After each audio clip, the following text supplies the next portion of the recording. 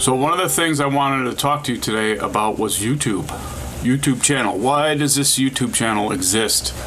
You know, if you're not monetizing, if you're not really advertising, you're just, you know, hashtagging certain things, and you don't care about views, and you just want, you know, a handful of friends to see it, and maybe somebody who might be interested in what you're doing overseas sees it, and that's fine, and that's great.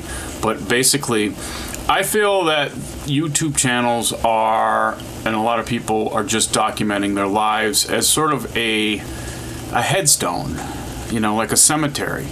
And I know it sounds weird, but maybe it's sort of a living memorial, and it's a real-time living memorial in that, you know, and there's no, you know, I'm not saying I'm going to die anytime soon, but you never know, and it's just nice to have your thoughts, your art, your ideas and whatnot on video in an easily accessible way so that everyone can see it, because you live out loud. And when I say you live out loud, I mean I live out loud. And I don't mind that. Sometimes it's a little scary, and sometimes I pull back and I get, you know, upset and the raw feelings that I have.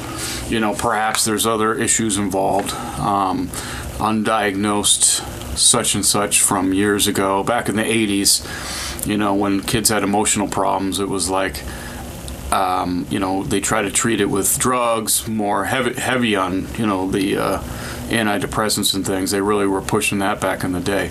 But there was not a lot of research into, you know, behavior and things like that that was relevant to what's going on today. So a lot of folks have suffered over the years with undiagnosed issues, and my wife always tells me, you gotta get a diagnosis so you know what, so you don't get fired from your job, you know, for being a weirdo. So I don't know, I thought being a weirdo was okay nowadays. It seems like it is, and that's a good thing, and I like that. That's why I applaud, and I am an ally with all people who view themselves as different in any way.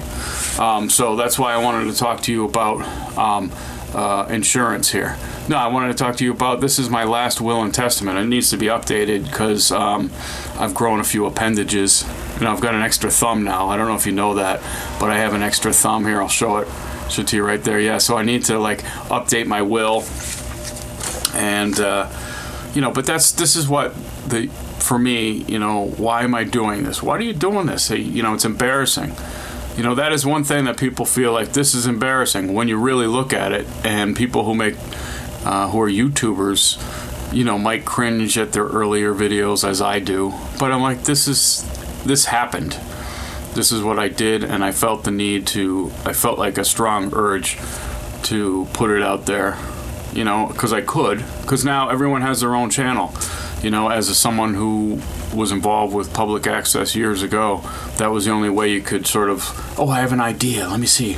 And then you work out a project, and then you're like, I'm going to, you know, publish it on public access. You know, there was no other before, like about 90, you know, in the 90s, late 90s, until the internet.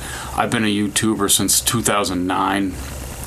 And it was only because I wanted to watch YouTube videos, and I was curious. And then I decided, well, I could also post a couple things. I've got some neat things. And then that's how it started there. But to me, I think the YouTube ultimately channels are for just as a memorial.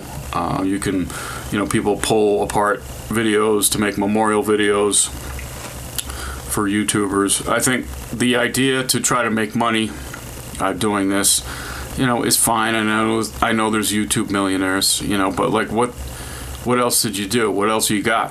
What do you got?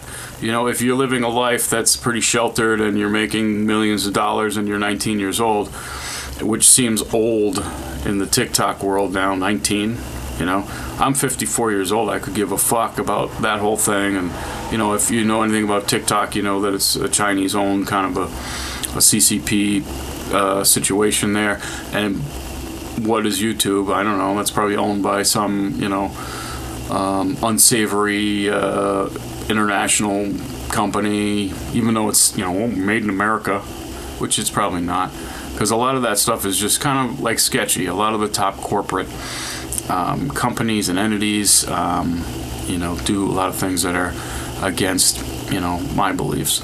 But here I am, because this is the platform. But this is my idea, is just to put out what I have. Hey, this would be cool. I remember making mixed tapes for people, and that's like, okay, yeah, going down the road here. But when you make a mixtape, it was, I'm putting my heart and soul into, I think you should listen to this, man.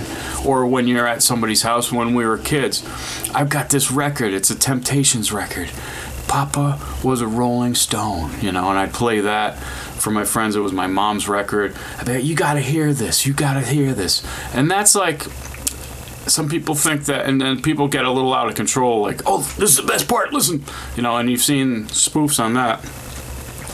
But I think ultimately it's not a vanity thing. It's a, you feel like compelled to share, and that's, I don't know, like, again, maybe that's just some unresolved issue or problem that I never addressed in the mental health situation. But this is basically me talking, letting people know, so that maybe in a few years after I'm gone, or maybe a lot of years, I don't know, maybe tomorrow, that they could see and know that I was a person.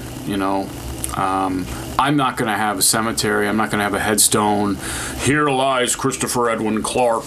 And I do like this because my name is very fancy, and I like fancy fonts, so it makes me look a lot more important than I feel. But this is the last will and testament of Christopher Clark.